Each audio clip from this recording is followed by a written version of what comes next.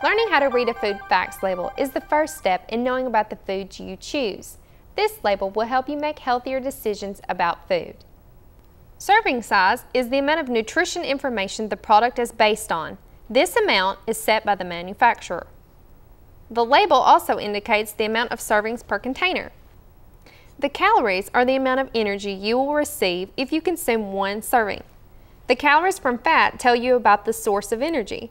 According to this label, the product contains 260 calories.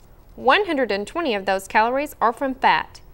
If a food gets a lot of its calories from fat, eat sparingly. Things you need to limit. This section of the food facts label contains the items you should limit. Saturated fat and trans fat are the most harmful to your body. Unsaturated fats are best for you. They provide energy without harmful effects to your body.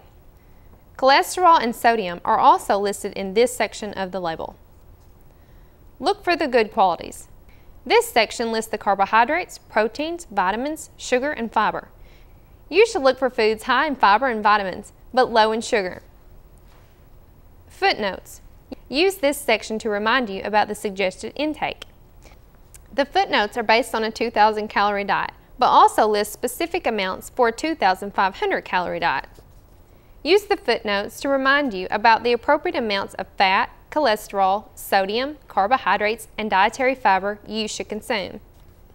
Example, if you are using a 2,000 calorie diet, you should consume less than 65 grams of fat per day. Percent daily value.